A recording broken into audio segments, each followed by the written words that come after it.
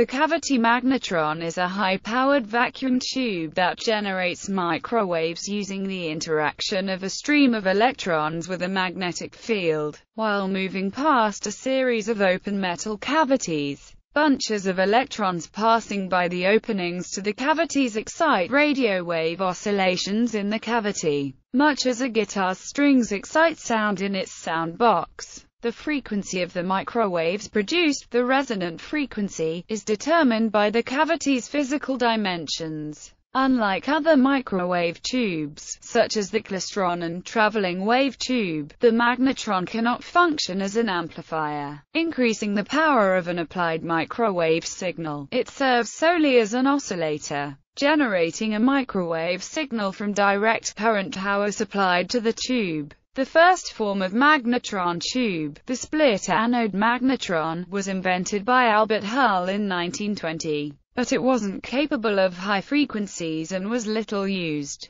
Similar devices were experimented with by many teams through the 1920s and 30s. On November 27, 1935, Hans-Erich Hollmann applied for a patent for the first multiple cavities magnetron, which he received on July 12, 1938. But the more stable klystron was preferred for most German radars during World War II. The cavity magnetron tube was later improved by John Randall and Harry Booth in 1940 at the University of Birmingham, England. The high power of pulses from their device made centimeter-band radar practical for the Allies of World War II, with shorter wavelength radars allowing detection of smaller objects from smaller antennas. The compact cavity magnetron tube drastically reduced the size of radar sets so that they could be installed in anti-submarine aircraft and escort ships. In the post-war era, the magnetron became less widely used in the radar role. This was because the magnetron's output changes from pulse to pulse, both in frequency and phase. This makes the signal unsuitable for pulse-to-pulse comparisons, which is widely used for detecting and removing clutter from the radar display. The magnetron remains in use in some radars, but has become much more common as a low-cost microwave source for microwave ovens.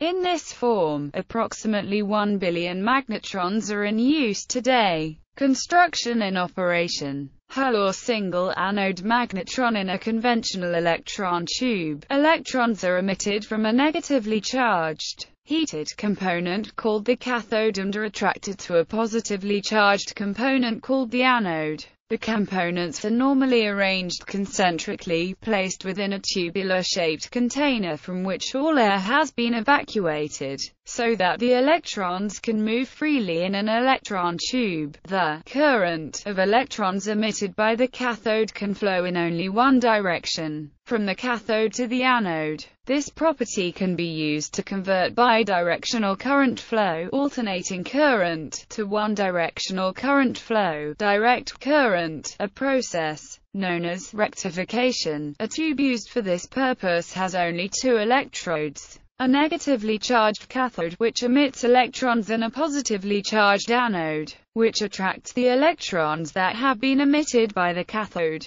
Thus a current of electrons flows in one direction only, from the cathode to the anode. If a source of alternating current is connected between the anode and the cathode, current will only flow during the half of the alternating current cycle when the anode is positive in relation to the cathode. Thus the bidirectional alternating current is converted to a unidirectional direct current if a third electrode is inserted between the cathode and the anode. The flow of electrons between the cathode and anode can be regulated by varying the electric charge on this third electrode. This allows the resulting electron tube to function as an amplifier, because small variations in the electric charge applied to the control grid will result in identical variations in the much larger current of electrons flowing between the cathode and anode. The idea of using a grid for control was patented by Leader Forrest,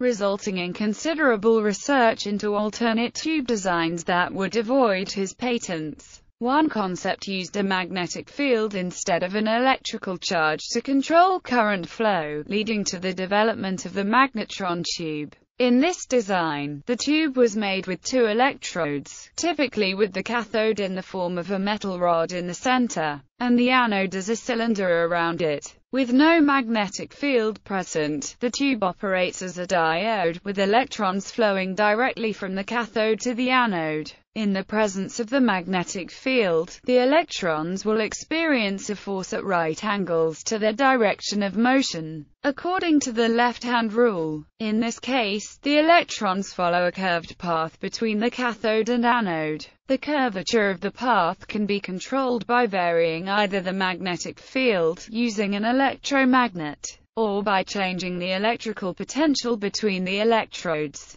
At very high magnetic field settings, the electrons are forced back onto the cathode, preventing current flow. At the opposite extreme, with no field, the electrons are free to flow straight from the cathode to the anode. There is a point between the two extremes, the critical value or Halt cutoff magnetic field, where the electrons just reach the anode. At fields around this point, the device operates similar to a triode. However, magnetic control, due to hysteresis and other effects, results in a slower and less faithful response to control current than electrostatic control using a control grid in a conventional triode. So magnetrons saw limited use in conventional electronic designs. It was noticed that when the magnetron was operating at the critical value, it would emit energy in the radio frequency spectrum. This occurs because a few of the electrons, instead of reaching the anode, continue to circle in the space between the cathode and the anode. Due to an effect now known as cyclotron radiation, these electrons radiate radio frequency energy. The effect is not very efficient. Eventually the electrons hit one of the electrodes, so the number in the circulating state at any given time is a small percentage of the overall current. It was also noticed that the frequency of the radiation depends on the size of the tube, and even early examples were built that produced signals in the microwave region. Early, conventional tube systems were limited to the high-frequency bands. And although very high-frequency systems became widely available in the late 1930s, the ultra-high frequency and microwave regions were well beyond the ability of conventional circuits. The magnetron was one of the few devices able to generate signals in the microwave band, and it was the only one that was able to produce high power at centimeter wavelengths. Split anode magnetron. The original magnetron was very difficult to keep operating at the critical value, and even then the number of electrons in the circling state at any time was fairly low. This meant that it produced very low power signals. Nevertheless, as one of the few devices known to create microwaves, interest in the device and potential improvements was widespread. The first major improvement was the split anode magnetron, also known as a negative resistance magnetron. As the name implies, this design used an anode that was split in two, creating two half cylinders. When both were charged to the same voltage, the system worked like the original model, but by altering the voltage of the two plates, the electron's trajectory could be modified so that they would naturally travel towards the lower voltage side. The plates were connected to an oscillator that reversed the relative voltage of the two plates at a given frequency. At any given instant, the electron will naturally be pushed towards the lower voltage side of the tube. The electron will then oscillate back and forth as the voltage changes. At the same time, a strong magnetic field is applied, stronger than the critical value in the original design. This would normally cause the electron to circle back to the cathode, but due to the oscillating electrical field, the electron instead follows a looping path that continues towards the anodes. Since all of the electrons in the flow experience this looping motion, the amount of RF energy being radiated was greatly improved, and as the motion occurred at any field level beyond the critical value, it was no longer necessary to carefully tune the fields and voltages, and the overall stability of the device was greatly improved. As this normally causes more electrons to be released, it could sometimes lead to a runaway effect. Cavity magnetron. The great advance in magnetron design was the cavity magnetron or electron resonance magnetron, which works on entirely different principles. In this design, the oscillation is created by the physical shaping of the anode, rather than external circuits or fields. Mechanically, the cavity magnetron consists of a large cylinder of metal with a hole drilled through the center of circular face. A wire acting as the cathode is run down the center of this hole, and the metal block itself forms the anode. Around this hole, known as the interaction space, are a number of similar holes drilled parallel to the interaction space, separated only a very short distance away. A small slot is cut between the interaction space and each of these additional holes, the resonators. The resulting block looks something like the cylinder on a revolver, with a somewhat larger central hole. The parallel sides of the slots acted as a capacitor while the anode block itself provided an inductor analog. Thus, each cavity formed its own resonance circuit, the frequency of which was defined by the energy of the electrons and the physical dimensions of the cavity. The magnetic field is set to a value well below the critical, so the electrons follow arcing paths towards the anode. When they strike the anode, they cause it to become negatively charged in that region. As this process is random, some areas will become more or less charged than the areas around them. The anode is constructed of a highly conductive material, almost always copper. So these differences in voltage cause currents to appear to even out. Since the current has to flow around the outside of the cavity, this process takes time. During that time, additional electrons will avoid the hot spots and be deposited further along the anode. As the additional current flowing around it arrives too, this causes an oscillating current to form as the current tries to equalize one spot, then another. The oscillating currents flowing around the cavities, and their effect on the electron flow within the tube, causes large amounts of microwave radio frequency energy to be generated in the cavities. The cavities are open on one end, so the entire mechanism forms a single larger microwave oscillator. A tap, normally a wire formed into a loop, extracts microwave energy from one of the cavities. In some systems, the tap wire is replaced by an open hole, which allows the microwaves to flow into a waveguide.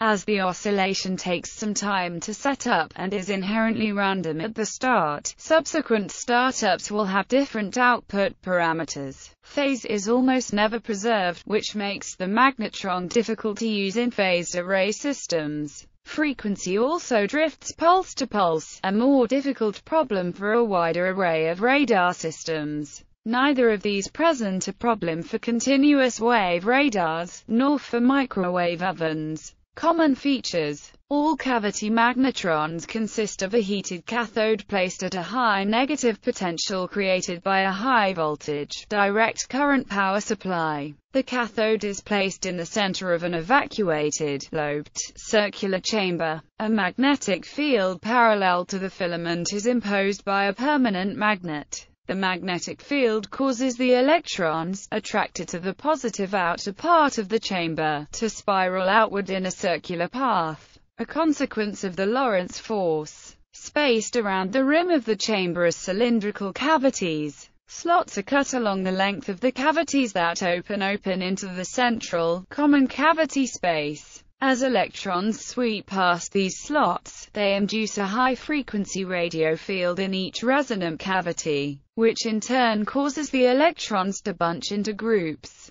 A portion of the radio frequency energy is extracted by a short antenna that is connected to a waveguide. The waveguide directs the extracted RF energy to the load, which may be a cooking chamber in a microwave oven or a high-gain antenna in the case of radar. The sizes of the cavities determine the resonant frequency, and thereby the frequency of the emitted microwaves. However, the frequency is not precisely controllable. The operating frequency varies with changes in load impedance, with changes in the supply current, and with the temperature of the tube. This is not a problem in uses such as heating. or in some forms of radar where the receiver can be synchronized with an imprecise magnetron frequency, where precise frequencies are needed. Other devices, such as the klystron, are used. The magnetron is a self-oscillating device requiring no external elements other than a power supply. A well-defined threshold anode voltage must be applied before oscillation will build up. This voltage is a function of the dimensions of the resonant cavity and the applied magnetic field. In pulsed applications, there is a delay of several cycles before the oscillator achieves full peak power, and the build-up of anode voltage must be coordinated with the build-up of oscillator output.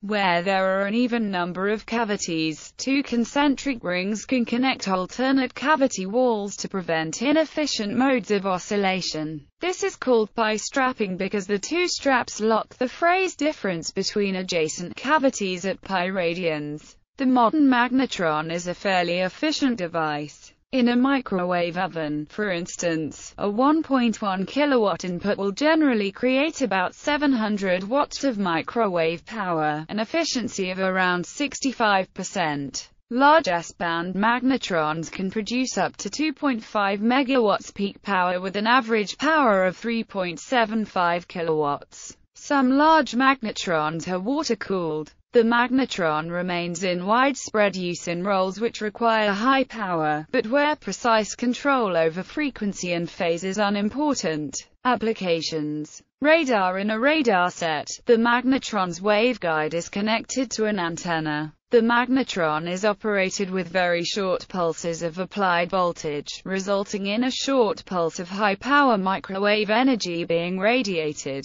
As in all primary radar systems, the radiation reflected off a target is analyzed to produce a radar map on a screen. Several characteristics of the magnetron's output make radar use of the device somewhat problematic. The first of these factors is the magnetron's inherent instability in its transmitter frequency. This instability results not only in frequency shifts from one pulse to the next, but also a frequency shift within an individual transmitted pulse. The second factor is that the energy of the transmitted pulse is spread over a relatively wide frequency spectrum, which requires the receiver to have a correspondingly wide bandwidth. This wide bandwidth allows ambient electrical noise to be accepted into the receiver, thus obscuring somewhat the weak radar echoes, thereby reducing overall receiver signal-to-noise ratio and thus performance. The third factor, depending on application, is the radiation hazard caused by the use of high-power electromagnetic radiation.